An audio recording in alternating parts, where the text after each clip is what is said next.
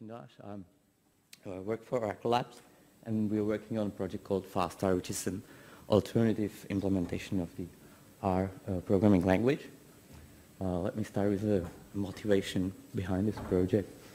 So R programming language. So note the distinction here that I will be using. R is the programming language, and GNU-R is the reference implementation of that programming language. So R as a programming language is a very interesting programming language with very interesting features that I'm sure are useful to all users, but sometimes they complicate the lives of implementers of GNU-R, and they make it quite challenging to implement an alternative implementation of GNU-R. But yeah, challenges are good, right? In the words of Hadley, it's hard task to make an alternative implementation run all R code in the same way as GNU-R. Can you imagine having to re-implement every function base R to be not only faster, but also to have exactly the same documented bugs? Louder. Okay, yeah. And I will add to it that not only documented bugs, but undocumented bugs or features. It depends on your point of view, right? And that's not a joke, because if the thing is not documented, we don't know if it's a bug or feature. Certain package uses it, and we just have to implement it as well to be compatible. So yeah, I mean, maybe you haven't heard of that, but there are alternative implementations, maybe more than you thought. We'll focus on the one that we're implementing in Oracle Labs, and that's FastR. Now, maybe you might question yourself, well, why should I care about all this? First thing, competition is beneficial, and it's beneficial for end users. Second thing, this whole thing could be beneficial to GNU-R itself, because that would, if FastR or other alternative implementations were used in practice, people would tend to program against the specification, not against the concrete implementation, which is GNU-R, and that would make life easier even to core GNU-R, because then they could do changes in GNU-R itself easier. And also alternative implementations, the whole reason for their existence is that they either execute R code faster or they provide some additional features. So let's take a look at FastR. It's a GNU-R compatible implementation based on something called GraphVM that I will explain shortly. It's currently based on R 3.4. We will migrate to 3.51 after the conference. Based on R 3.4 means that we are reusing the base packages from GNU-R, but the core of the engine is clean room implementation. So it's not like a fork of GNU-R, it's a completely different project, but we are reusing parts of GNU-R, especially of the standard library. This is all open source and licensed under GPL v3. So FastR, the emphasis is given on the compatibility with GNU-R. It's an important thing for us, to the extent that we emulate the native interface of GNU-R. So like package extensions that are using C or Fortran are running on FastR. We provide some additional R language level features, and because we are based on GraphVM, which I will explain shortly, we have some of those advantages listed here.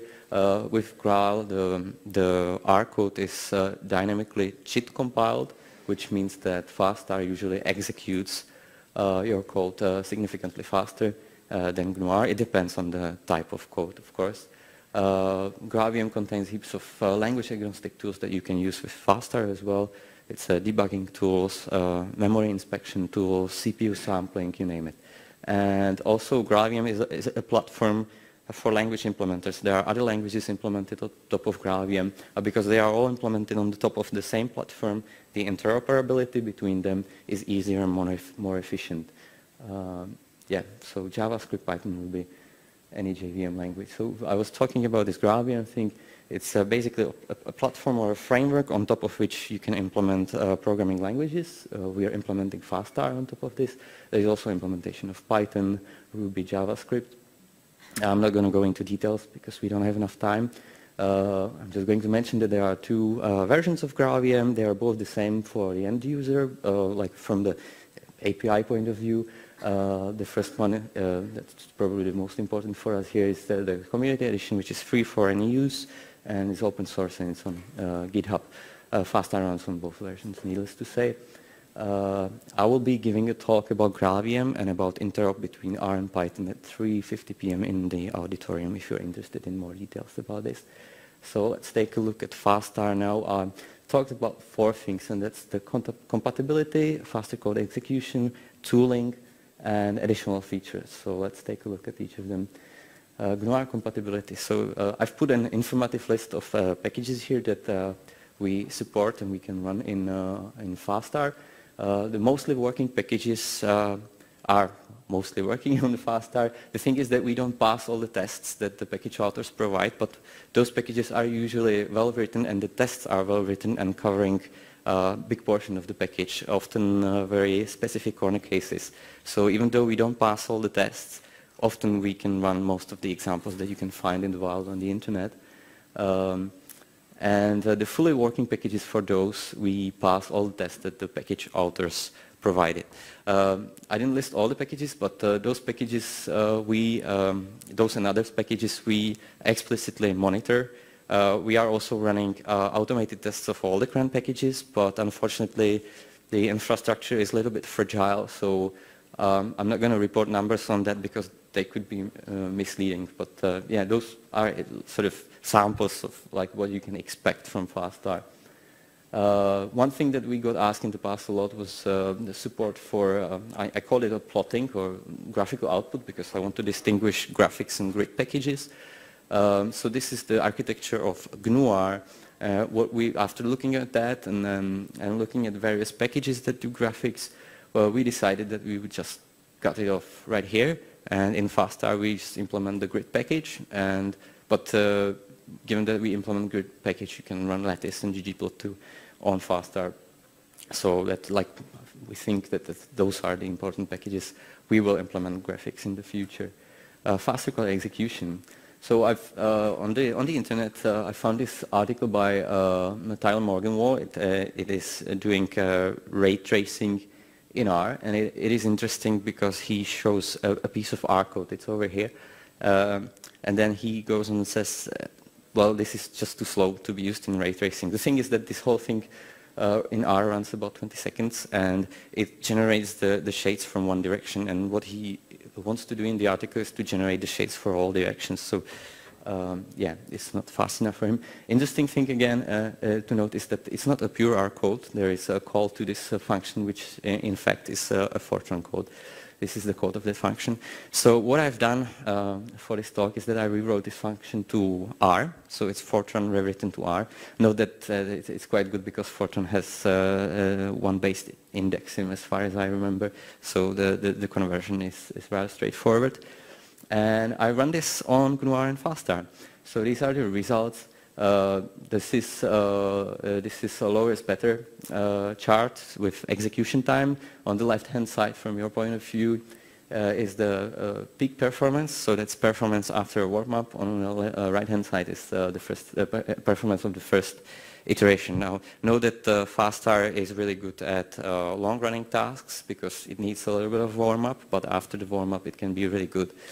So as you can see over here, the GNU-R running only the R code, so the Fortran routine replaced with R code, runs in about 84 seconds, and the FastR on the enterprise Graal runs in 1.5 seconds, so that's something like 60 times faster. We can also run the Fortran code, of course. It's slightly slower than R code, which is an interesting thing, right?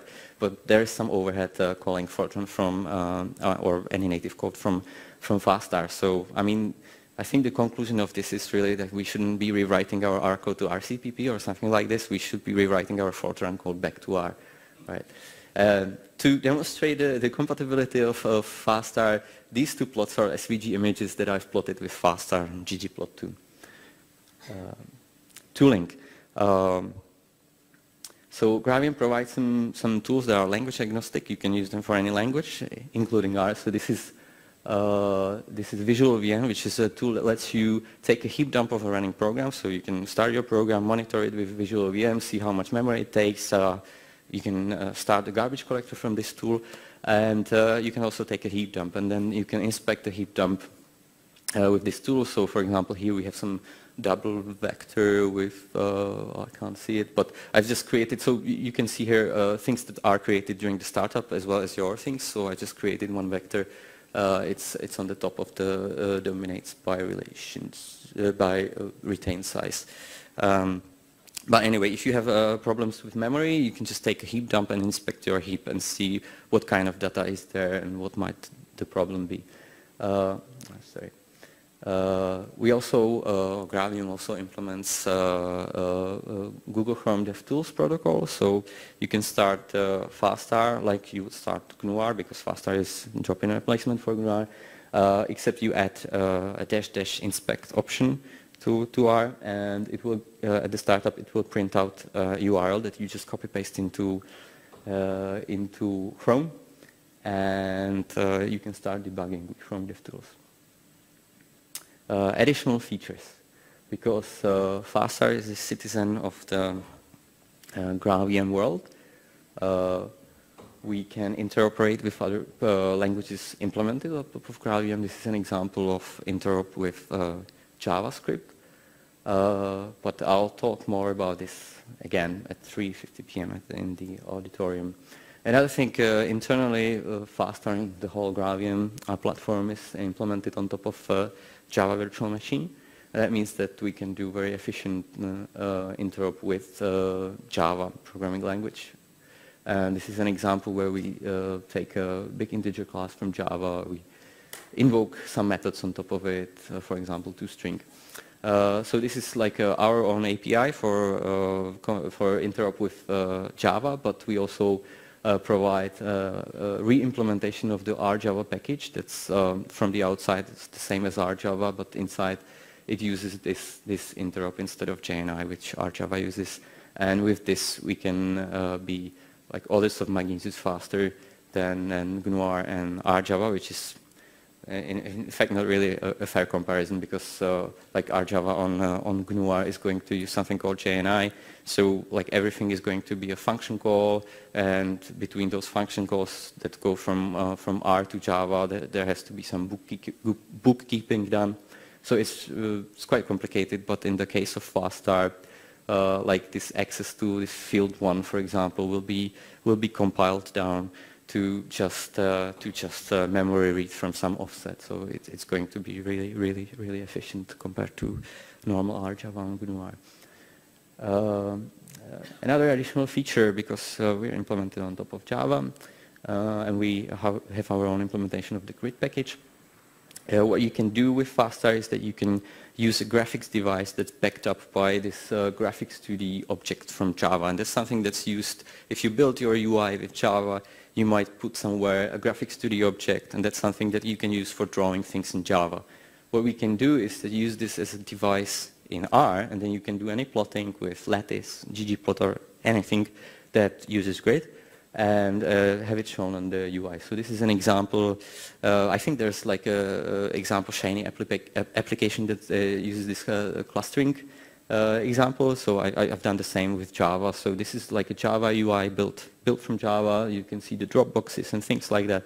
But once you change anything, then Java kicks in and starts R. And in R, it's just like as a first line, we just say, well, hey, we want to use as a device, we want to use this sort of middle of that Java window, and then you carry on with your R code as usual, draw your things. This is, I think, Lattice, but it can be ggplot, anything.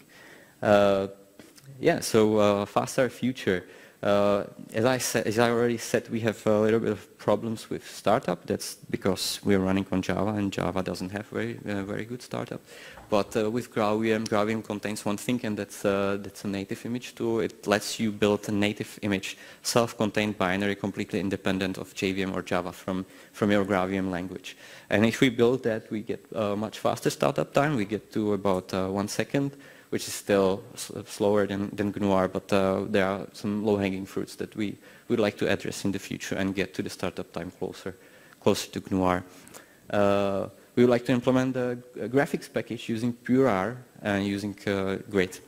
And well, one of the packages that, well, the only package that we know is really problematic that we can't do at the moment at all is data table, and we would like to work on that in the future. Maybe we will provide our own replacement for data table. And yeah, FastR in Data Studio would be awesome. If there are people from Data Studio, we're happy to talk. And yeah, this brings us to the summary. So FastR is an alternative R implementation that you should give a shot because it's compatible with GNU-R almost. It runs your code faster. You can do interop with it with languages like Python, and it provides many additional features. Here are the links. If you have any feedback, please submit an issue for us on GitHub. And remember, there's this talk at 3:50 p.m. in the auditorium. Thanks very much.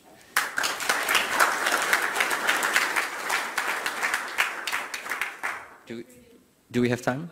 Yeah, if there are any. If there are any questions, yeah, please ask. Yeah. Yeah, the question was if FastR supports parallel computing. I think I skipped the last slide on this one. We support parallel package, and we also have our own cluster type, which is called shared, and it doesn't start a new process. It starts a new thread, new Java thread, and the data is not like with other cluster types. The data is normally serialized and sent to the new process. But as far as I understand it, but with this cluster, you just share the data like through the memory. It's not copied. It's shared with copy on write semantics. Yeah. Thank you for the question. Any other question? Yeah.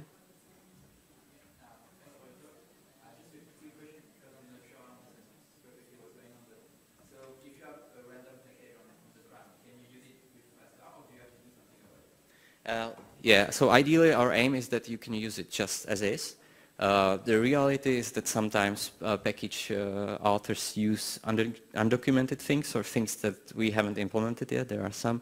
So like it depends on that. But like ideally we would like to support everything. Great, thank you.